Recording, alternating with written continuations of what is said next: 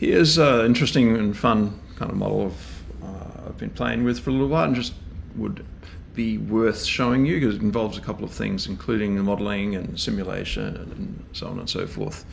And it also involves things that I found on my desk that I thought might be good. So this spring from a motorbike is sitting right next to me, and it's been tempting me to model and simulate. So that's what I'm going to do. So I'll show you how I did it. Here's the spring itself. And the way that I did it, and there's many ways you could do this, was to use a really nice custom feature that we have called the parametric curve.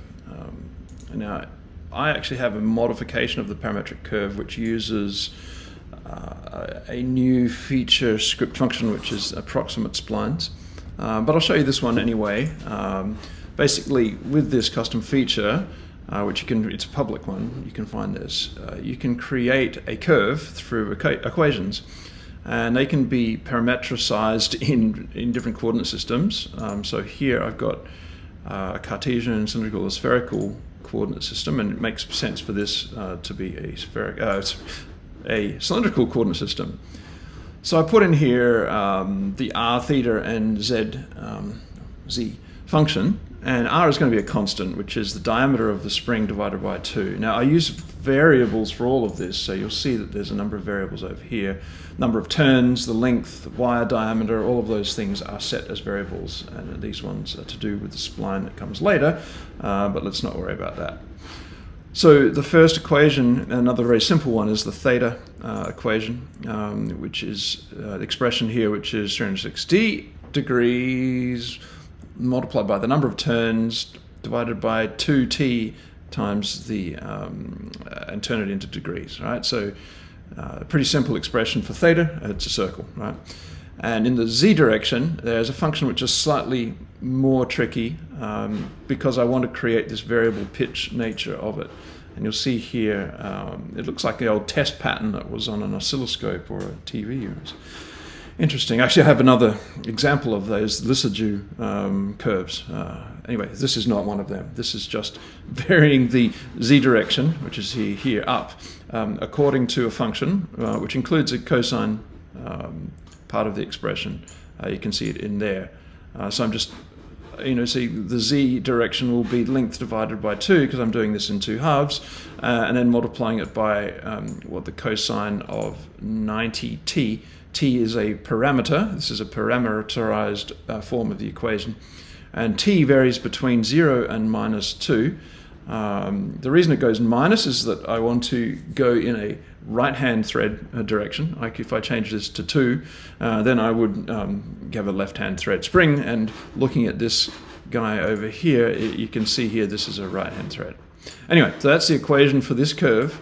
And clearly then you would sweep the cross-section, which is here. There's a cross-section there, which is going to be the wire diameter. Again, all of these things are linked to variables over here. What is really cool before we get to that, and actually if I roll back to here, I'll show you a little bit of a verification calculation that I did with the information that we already have. So in this folder of features, I use feature folders quite extensively so you can hide things away and call it something that makes sense like verification. I put in some very interesting and useful things like the Poisson's ratio, the elastic modulus.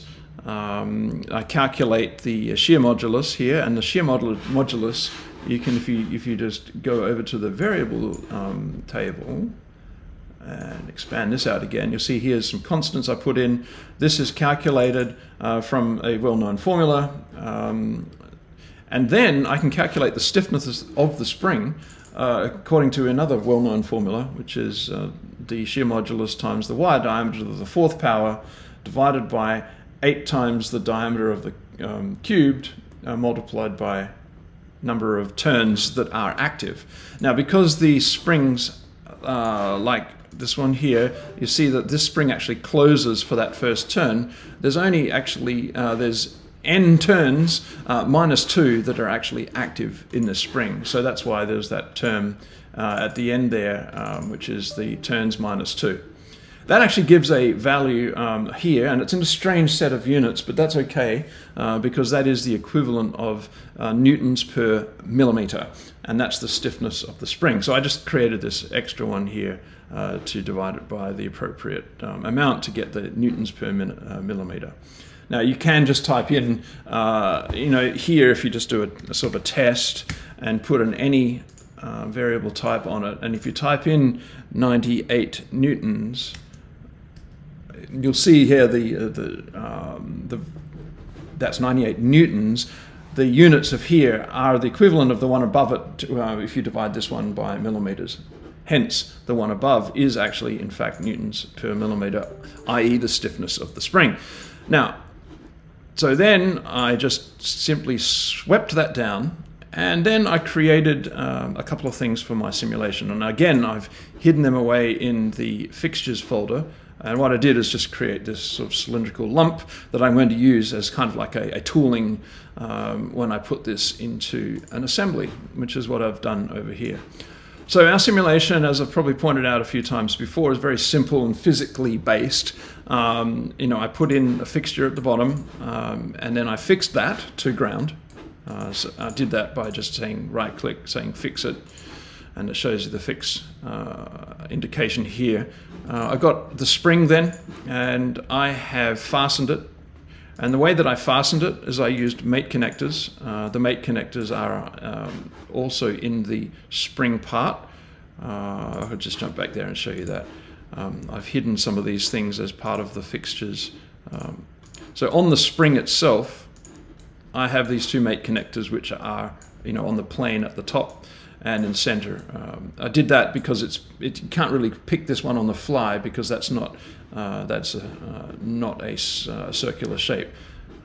So I did this early on and just calculated the max and min heights of that spring based off obviously these parameters and variables over here. Anyway, that gives me an easy way to fasten the two fixtures, the one that's at the top, which will be doing the loading, and the one that's at the bottom, which is doing the holding. And that's pretty much it. I create a load, a force, in the form of a force, and that's very simple. You do a force, pick the instance, pick the direction that force is going to be on. You can flip it around and put the value in. Now, using variables is not just for part studios anymore. You can actually do global variables that can be used in any of part studios and assemblies. So we call it, maybe you want to call them global variables, but we obviously do this in the form of a variable studio. And so I've created a variable called load and just entered in this 97.959 newtons per millimeter as the stiffness of the spring. And that will then allow it to be used. If I look at the variable table here, you can see this variable is now available for me. And I can use that variable in whatever way that I need. And if it was a length or an angle, I could use it for positioning or offsetting a mate connector, or in fact the mate itself. There's many reasons why you want to use numbers or distances or angles, or in this case, a force, the load. So you can see in this one, it says 98 in there, but it's actually coming from the hash load, which is the name of the variable load over here. Just makes it very, very convenient for me to to be able to adjust this and have the simulation update. Talking of the simulation, let's have a look at the simulation panel. I have one load on this model. It's a linear static analysis. I am primarily interested in displacement of this, so I'm going to use a blue to red, very friendly for displacement style output, post-processing, whatever. The connectivity, you want to check this. I'm going to use the mates. Some people kind of don't bother looking at this, but you probably should, right? Because there might be a place where two faces are very, very close to touching, and that will automatically fuse them if you have this first option like this. But I only want to use the mates. You can preview those connections just by using this show connections option here. And what it's going to do is go through and compute where those connections might be, and it's going to show you in this color coding way everything that is fastened, and you can see the footprint of the shadow where these fastenings have occurred. Now this is really, really useful when you have more complicated assembly setups where you might have sliders and cylindrical and revolutes and all sorts of other things going on, and you want to use that to check to make sure that things are in fact kinematically joined in the way that you expect. That being said, let's just show the results. So what it's going to do now is create the simulation, set it up, start the solver, and start bringing results back in. Now, while the results are coming back in, you can actually preview. It's not fully converged yet. You can have a look at, say, displacement. And you see here, it isn't symmetric, as the spring is not symmetric. And that's fine. What we're looking for is the final result, which is now it's finished. And I'll stop that animation. Maybe we will hide this fixture on the top. We can leave the one on the bottom. And as we roll the mouse over, you'll see, that the value of the displacement is prompted there, or is hinted there at 1 point, not much. It changes a little bit as you go across the surface because this isn't symmetrical. But essentially, this is just a quick check to see that indeed our rough calculation, which was done over here using first principles, this verification here that said that this spring would have a 1 millimeter displacement with the applied load of 97.959 newtons. And this is telling us that indeed theories are close enough. And there's a lot of sources of error. That completely closed spring at the top is not exactly 1. So the number of turns on here is not exactly 6 minus 2. So that's going to be a source of error. There's material property sources of error. There's also the fact that this that the asymmetry in this whole thing means that it's not quite as simple. So we can go further than this, and maybe in another branch, what I've actually done is look at whether we control the motion so that it is perfectly vertical, by having some kind of shock, almost like a guide tube to it. So this is now starting to put it into maybe a more realistic sense, of tooling that might exist for some kind of test machine where the force is applied purely in the Z direction and the displacement is only allowed to be in the Z direction.